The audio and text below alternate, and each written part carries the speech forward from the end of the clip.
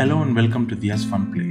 In today's video, let's see what is an acid rain, what causes acid rain, and what are the ways to reduce acid rain. Acid rain is an acidic liquid that forms when rain gets mixed and reacts with certain pollutants in the air. Acid rain is a type of acid deposition which can appear in many different forms. The two most prevalent types of acid deposition are wet deposition and dry deposition. Rain, hail, snow and fog are few examples of wet deposition. Acidic dust particles and gases are few examples of dry deposition. Both wet and dry depositions can be carried by the wind for very long distances. Acid rain and acidic dust particles falls on buildings, cars, trees, crops and can also make water bodies like ponds, rivers and lakes acidic. Acid deposition in dry form can be inhaled by people and can cause health problems in some people. If you do not know what acidity is, let me explain acidity in a short way. Chemical compounds are described in two ways, namely acidic and alkaline. Acidity is measured using a pH scale. A pH scale has readings that runs from 0 to 14. 0 is the most acidic and 14 is the most basic or alkaline. A substance with a pH of 7 is neither basic nor acidic and is called neutral. In short, you can say pHs less than 7 are acidic and pHs greater than 7 are alkaline.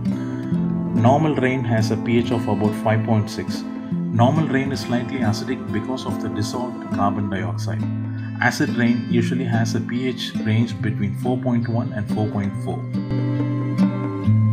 Decomposing vegetation and erupting volcanoes are some natural sources that release chemicals which can cause acid rain.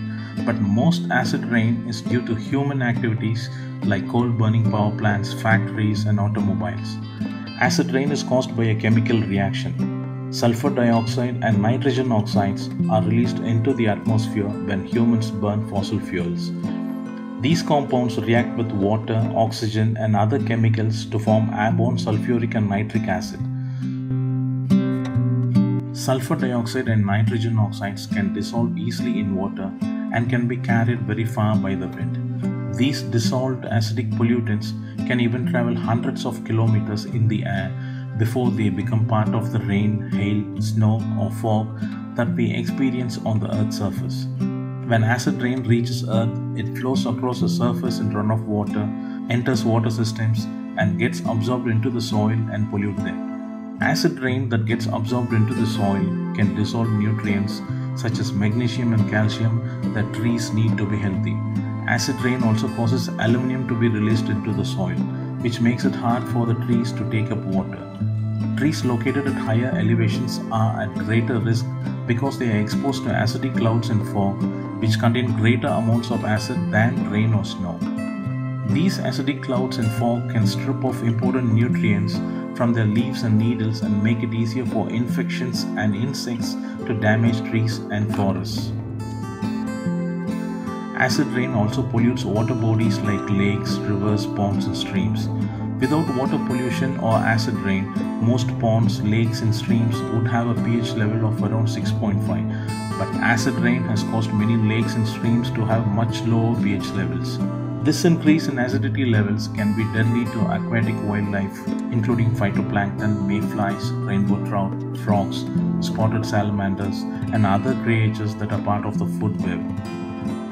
Tiny airborne particles of sulfur dioxide and nitrogen oxides can cause respiratory diseases or can make existing diseases worse. Respiratory diseases like asthma or chronic bronchitis can make it hard for people to breathe, especially in children and senior citizens. Nitrogen oxides can cause ground level ozone. This ground level ozone can cause respiratory problems like pneumonia and bronchitis and can even cause permanent lung damage. The health effects that people have to worry about are not exactly caused by the acid rain, but are caused when people breathe in these tiny airborne particles or ozone that causes acid rain. Now let's see how we can minimize acid rain and air pollution. Because energy production releases large amounts of pollutants that causes air pollution and acid rain, one important step we can take is to conserve energy. We can do this in a number of ways. Turn off lights, mobile chargers, computers, televisions, air conditioners, heaters, video games, and other electrical equipments when you're not using them. Buy electrical appliances that uses less electricity, including light bulbs, air conditioners, heaters, refrigerators, dishwashers, and washing machines. Such equipments might have the Energy Star label on them. Driving cars, trucks, and two-wheelers also produces large amounts of nitrogen oxides which cause acid rain. To help cut down on air pollution from cars, you can carpool or take public transportation as much as you can. Also walk or ride a bicycle to a nearby store or friend's house instead of driving. The first and foremost important step you can take to help control acid rain is to understand what acid rain is, the problems and its solutions. Spread a word about acid rain and air pollution to your friends, classmates, relatives, parents and teachers about what you learned on this episode and try to educate them about the problems of acid rain. Thanks for watching DS Funplay. See you in the next video. Subscribe for more videos. Like and subscribe right here, right now. Don't forget to press the bell icon. The choice is yours. DS